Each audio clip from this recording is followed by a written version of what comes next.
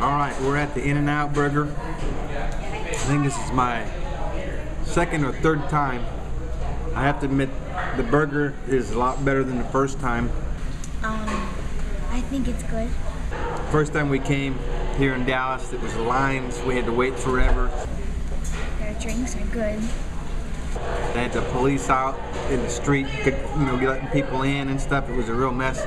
This burger is okay, but I still like it. In-N-Out Burgers, a little better than the first time that I had it. It's yummy and juicy.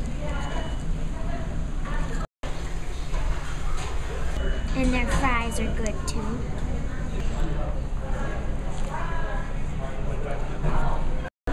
I think that they could add a little more salt, because there's not very much salt in here. Alright, well that's our review of the In-N-Out Burger. It was good, and if you see one, you should try it. It's a good place. You should try it. Nice and clean. Not sold on the fries. The burgers are pretty good. It's a good, clean restaurant. Check it out. In-N-Out Burger.